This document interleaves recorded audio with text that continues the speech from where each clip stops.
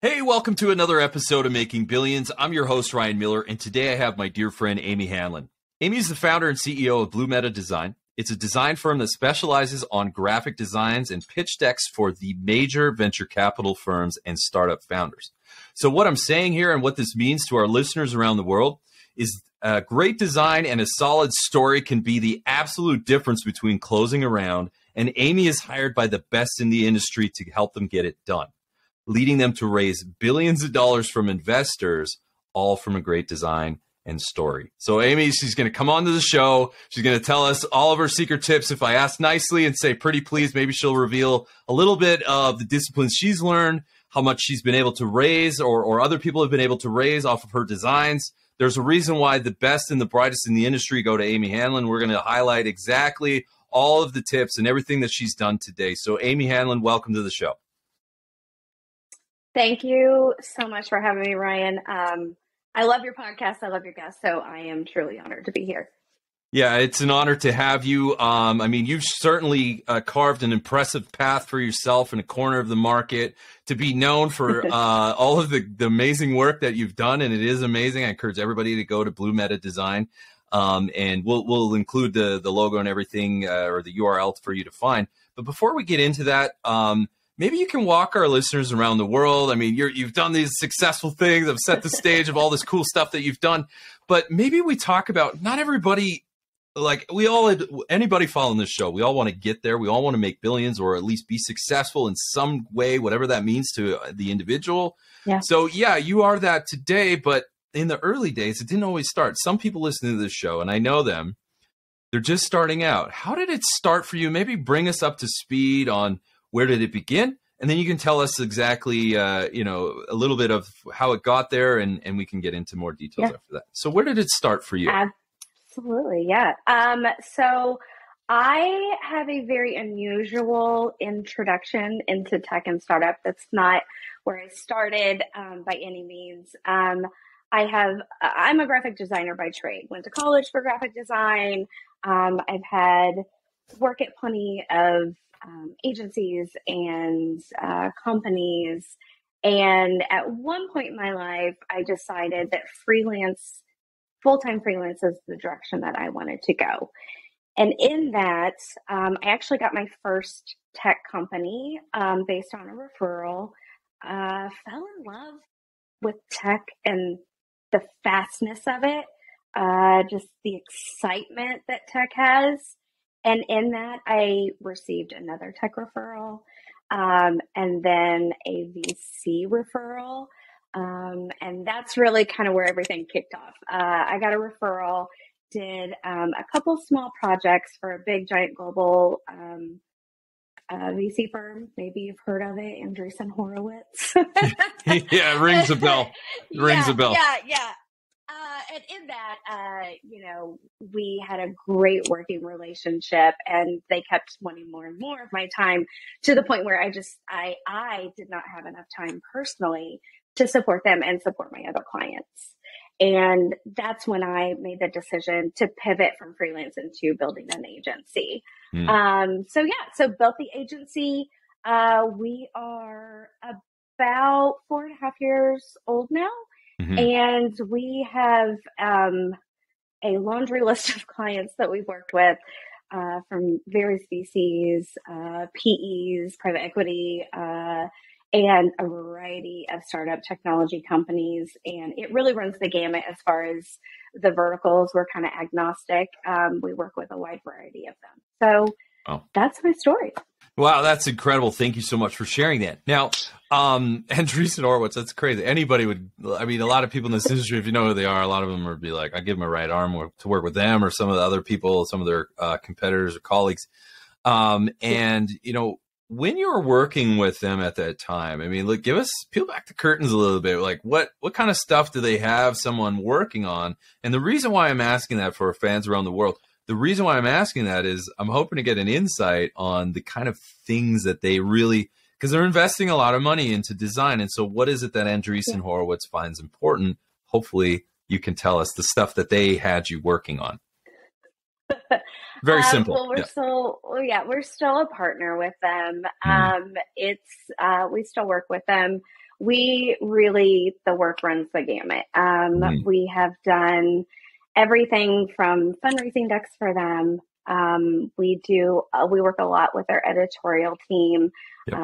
to produce, social graphics on social media, a lot of inline graphics explaining trends and technologies and what they're seeing. We do a lot of co-work with some of their startups that they're investing in through referrals from them. Mhm. We are working on several bigger projects that I can't say yet. There's a lot of campaigns that they do that we work hand in hand with their editorial team, and really the firm as a whole is just growing so much. Yeah. They have a large in-house design team now, which previously they didn't. It was all on us. So we work Yeah. hand in hand with the design team as well. Events are back. Events are back. So All right. events have been in-person events are back. So we are working heavily there. But yeah, it really runs the gamut of what we work with them. It's a lot of marketing, brand facing elements that we're collaborating on. I love that. And yeah, events are back. So when you're in VC in the professional world, we call it events. When you're outside, it's called a party. So yeah, so people are celebrating. So they get Amy to put the decks together to help them party a little bit. I mean, we're all having a good time. So but yes, it's an event, right? We don't call it a party because we're more distinguished than that. So that's right. Yeah, thank you. No, I got nothing but love for what you do, and what Andreesen, Horowitz, and a lot of those clients. I don't want to make light. These are phenomenal people in their industry that have done phenomenal deals and wonderful things, and you get a front row seat. That's why I was like, what do they have you working on in a non? Don't break any confidentiality, but that's very helpful. So you can see the amount of investment that people do is not only in deals, but also in the graphic design and telling a good story. Now, before we get into that, so you've nailed it. You grew your business. I'm assuming, I think we spoke a little bit offline and you said, Ryan, like I don't do, even though I'm a design firm, a lot of my growth is not from marketing and ads. It's actually from referrals. So it's not only having the right, as on this show, we talk about reputation and relationships and money and deals and things come to you when you've optimized your reputation and your relationships. And you've certainly developed a stellar reputation relationships, both you personally as well as Blue Meta in that industry. So after nailing it with Andreesen and all things VC, you started Blue Meta.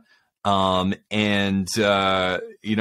understand that your fund decks have been involved in some legendary fundraising. That's a lot of trust, man. I can tell you, I've been in some big rounds and some not so big rounds, fundraising rounds. And it's like, dude, you got a lot on the line, right? You put a lot of work, a lot of energy, your heart and soul into this deal, right? You've been up all night. You've been up early in the morning. And the worst, could you imagine the wonderful deal? Everybody knows it, right? But you just can't quite get there because of bad design. I mean, what a horrible thing to not pay attention to, right? And that can happen if you don't have a design. And trust me, I recently received I think it was like 47-page pitch deck. I was like, bro, I stopped reading after slide 10. Like, so unless it's really good design, then maybe I'll keep reading, but not 47 pages. So that just tells me we don't know how to communicate. And so people come to you to say, I feel like it takes 47 pages for me to get it out. And you're like, VCs are not going to read your stuff. They're not going to get the message. So do you have any sense? Do you keep track of your pitch decks and like the amount of money that gets raised? I mean, do you have any sense of how much? I mean, you're dealing with some big circles. Any idea what your pitch decks have been able to generate in capital raised? Yeah. So we do keep track of that because it's a big selling point. It's a big deal. People want to know, make sure that they're working with a firm or an agency that is working on quality decks that are actually raising money. Yeah. Year to date, that has been publicly broadcasted, as in find it on Crunchbase. There's Forbes articles, you name it. Yeah. To date, it has been $6 billion. $6 billion. Yeah, but it's actually probably a little bit closer to 10, because we Oh work my with God. a lot of companies that don't disclose some of that information. Yeah. But through talking with them, they kind of tell us what they have raised, especially like in private equity. That's not something they typically announce. So yeah, it's 6 billion. I could point exactly to all of those, Oh but my probably goodness. closer to 10. Yeah. Amy Some Hanlon, big fundraising. we're about to be besties here. Man, where have you been all my life? All right. So anybody that gets trusted, so like to the earlier point we were discussing, you got a lot on the line. And the last thing you want to do is to be like, I don't know what you're trying to say or how to say it, or this hurts my eyes. I don't know. Yeah. You know, I've seen all of them. And when they come to say, no, I've put way too much work into this and developing the relationship, building this deal, and that's from the funder side, but also founders. It's the same thing. And they have to raise money from investors. Both of them do. Yep. And so to go that far and to put your blood, sweat, and tears into it, don't drop the ball on design on your pitch deck. This is not the point to cheap out. Andreesen Horowitz does it, so it must be good. And many, yeah, you know, I don't have to tell you that. So now 6 billion confirmed, but likely 10 billion because not everybody discloses. I respect that. That is absolutely insane. So after doing about 6 to 10 billion, let's just say 10. It's a nice number. Easy math for me. So you've done $10 billion. Well, your designs have been done, processed through $10 billion of fundraising. Okay. So doing that, my next question is, you must have found some key elements, and you've been doing this long enough, of things that work, things that don't, either from design and pitch decks. I mean, you've seen it all. Yeah. What are some of those key elements in successful pitch decks that tend to raise $10 billion? What have you found that leads to a successful pitch deck? You just want all my secrets. Okay. Tell me everything. All right. I will spill some of my secrets. All right. So it really comes down, there's a few things that it comes down to. The first thing is backing up just a little bit, we are a creative agency. So we don't just do pitch decks. We have been extremely successful in them, but we also do branding. We do websites, we do marketing collateral. Pitch decks kind of follow into that a little bit collateral area. Yeah. So when we work with a client and we're looking at their deck, we start with the branding. We really want to get a sense of who this company is. Branding is not your logo. Oh, that's oftentimes that's what people immediately think of. That's not what your branding is. Your branding is so much more than that. Your branding is your messaging, your tone, your company's characteristics, but then it's the visuals as well. So it is your logo, it is your typography, it is your color palette, it is everything visual that makes your company who it is and is talking to your target audience. So that's the first thing that we really look at and dig into. And a lot of times, you know, we hope and pray that they have a brand guideline. Sometimes we have the baby clients, we call them the baby clients. So the seeds, you know, like they're just getting started. A lot of times they don't have those elements. Sometimes even a Series A, you don't have all those elements. So it's working with them, what they currently have, but then finding ways to elevate their brand, to make them appear bigger and more established than what they are with some visual elements. A B or a C series, you know, they have those. So it's much easier to apply that into the pitch deck. So that is the absolute first thing, is the brand. Effective branding. Visual. Yes, it is the visual and it's the tone, it's the voice, making sure that's really coming across in the pitch. We want the investors to understand who these companies are with the visuals. Right. The second thing that we do is the storytelling, your story arc, your story flow. That is probably the second biggest thing that we see constantly that people are missing. It runs the gamut of too many numbers. It runs the gamut of too much business model, business strategy. It runs to just showing the product. And that's not what investment pitch is. No. And oftentimes it's long-winded as well. Like you said, 40 slides. That there's no investment that's ever going to read through 40 slides. They don't have time. They're busy people. No way. Yep. It's just no way. Really, for a seed series A, you're looking at 15 slides. B, you're going to add a couple more. C, you're going to add quite a bit more.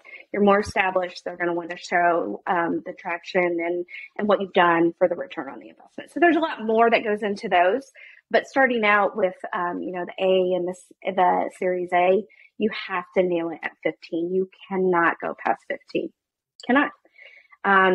15 is the magic number. Okay. Typically, your meeting is about 30 minutes. So you want to talk about 15. And that last 15 minutes, that's when the magic happens. That's when the conversations happen with the investors. And that's when you understand when they're engaged and you can, have open conversations. Yep. That's when deals are made. I love that. So, so to summarize those things, so these are the tasty tips. Thank you so much, Amy, for sharing a little bit of that secret sauce that you've been able to find. And so effective branding and telling a great story. And branding is so much more, as you said, just to recap, branding is so much more than just a logo. It's really about representing things in the graphic side of things. So it's right. I've seen a lot of pitch decks that are they're reading a novel and you're saying, no, like your design and flow has to go with it. So there's some congruency in your message. And, And between a good brand and a bad brand, I would say a good branding, that it attracts the right customers. Poor branding, I would say, would you agree that poor branding might attract people, but not the right customers? So then you're going to have, just from bad branding, you could have skyrocketing customer acquisition costs with little revenue. Exactly. And then now you're in trouble. Yeah. It affects everything. It affects everything. Yeah. So now I hope our fans around the world can kind of start to see exactly Amy's world and enter it. And thank you for bringing us along. Is you're saying, no, effective marketing is more than logo and just flashy designs. This isn't a fishing lure that you're trying to track. You're really trying to do business and communicate exactly the value and the kind of customer, right? Is it whimsical? Is it serious, right? What is it dark? Exactly. Is it light? What are these emotions that you're trying to elicit through design? That's what art does, isn't it? Art is emotion. Yeah. And so using that stuff and people that understand how to use it to impact the investor community, whether you're a funder or founder, same thing. Now you're working with the pro. And that's exactly why some of the top in the industry trust Amy with their biggest fundraisers and get people up to $10 billion in fundraising, all from effective branding and telling a good story. I can't believe that. I mean, as simply stated, there are so many levels and depth to that. But we're talking about art on an audio video program. So while I got you on the phone or whatever platform we're on, I mean, right, we could talk about this, but don't tell me, show me. Is it possible? I'm putting you on the spot here, but do you have any examples of kind of before and after, or any type of sample that you can share for our viewers that are watching the video? And audio, go ahead and head over to YouTube. You can see some of these examples if you want to see what a little bit of Amy's work, assuming you got some. Is there anything you can share with our fans around the world? I just so happen to have something. I felt like you might. Yeah. All right. Well, good. Good thing I asked because I just put you on the spot. So yeah, feel free to share your screen. All right. Sure. Let me go ahead and share here. All right. First off, Ryan, can you just confirm that you can see my screen? I just want to make sure before I move forward. Yeah, it's just loading. Okay. Let me know when it has loaded. Sure. All right. I can see it. All right. Perfect. So before I show a couple of examples, one thing, you're talking about art, and yes, graphic design absolutely kind of falls in that category. It's, creative. We're creative people. But one thing that graphic design is that just sets it apart from any other, creative industry is graphic design is problem solving. So that's what's so different for graphic design is we look at a problem or a blank slide or a really messy, very poorly designed deck or slide. And we don't just go in and make it pretty. That's not the point of this. The point is to visually showcase a problem or solution. We are problem solving and making sure that we're highlighting the most important element on a slide. And especially with pitch decks, we want to make sure that we are highlighting the main point of a slide. And we want to make sure it's the focal point. So one of the big things when we're working with clients is we always have, in a kickoff call, we always have our clients do a dry pitch to us. It's very informal. But what that gives us is an insight of how they talk. It gives us an insight of what they're emphasizing on a particular slide, so we can make sure the visual elements of that slide are emphasizing what they're talking about. And a lot of times we are taking lots of text off and putting it in a talk track and making the visuals tell the story as the founder is pitching the story. So you don't need to have all the text on the slide.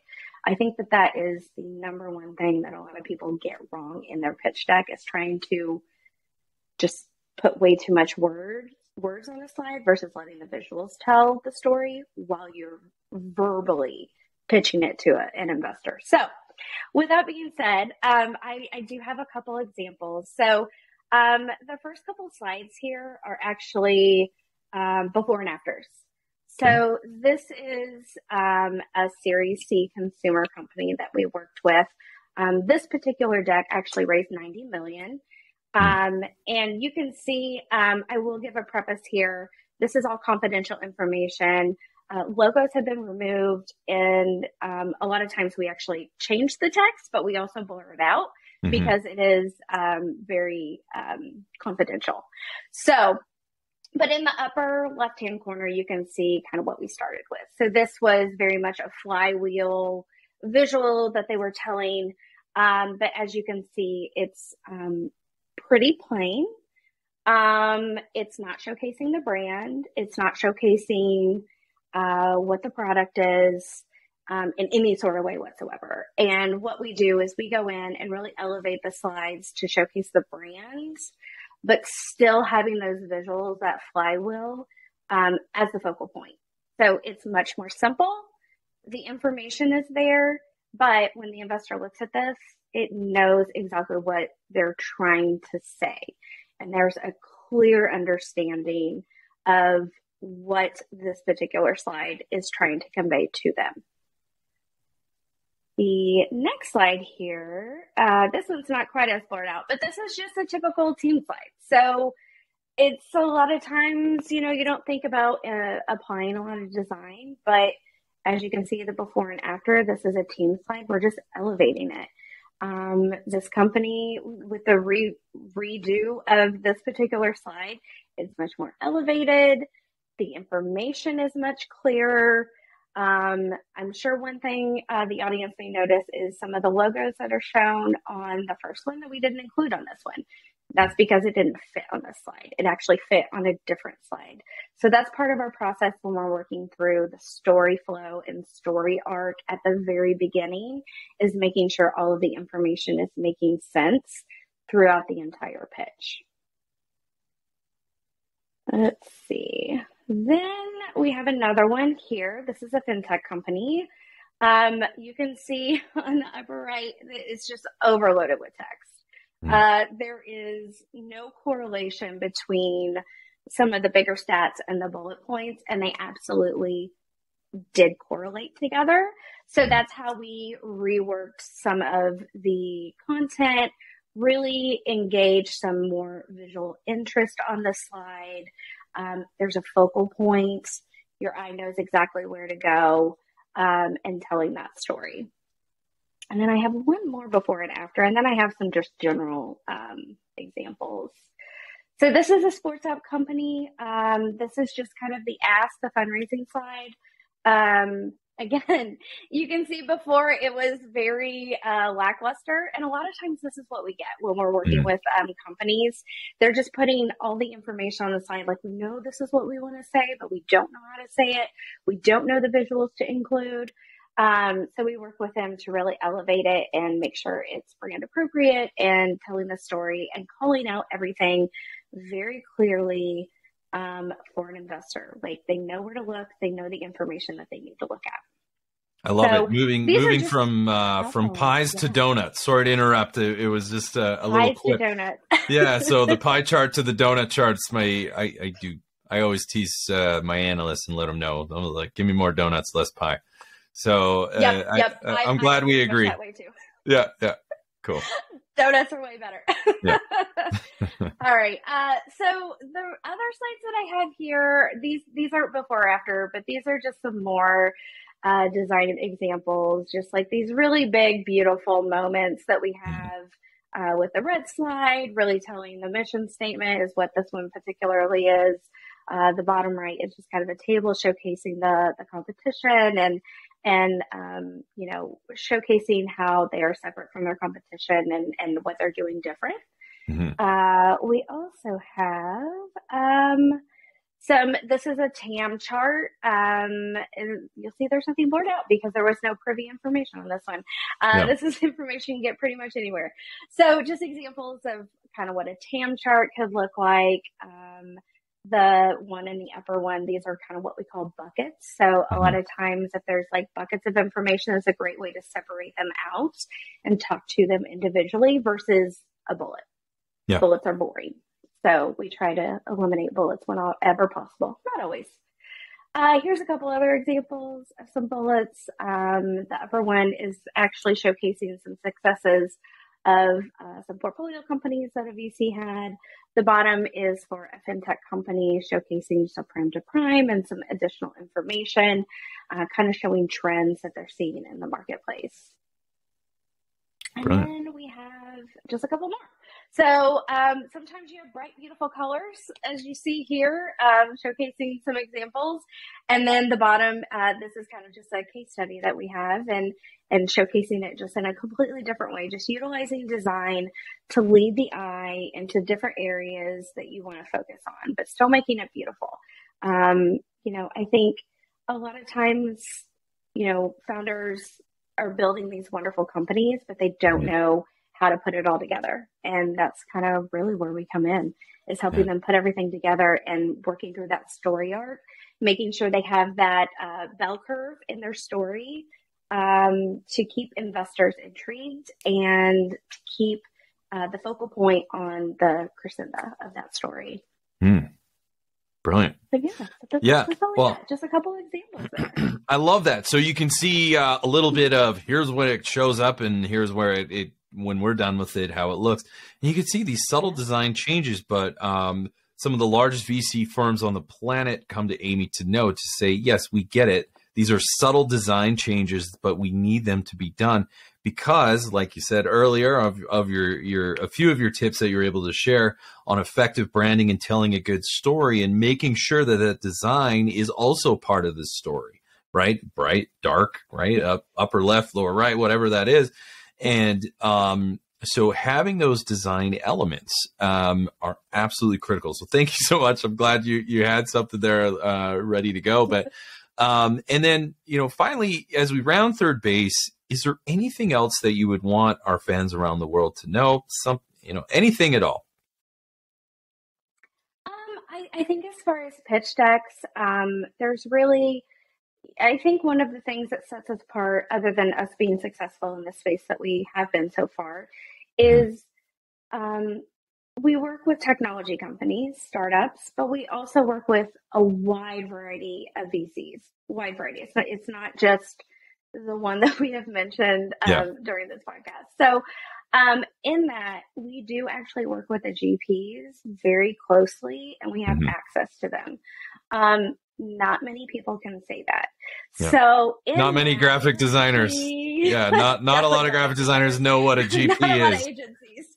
Yeah. Not a lot of agencies. So in that, this is this is what we focus on. This is what we're great on, this industry. So with us having access to those GPs, we're really able to kind of ask the questions like, what are you seeing? Like, what are you not seeing? What do you want out of these pitch decks?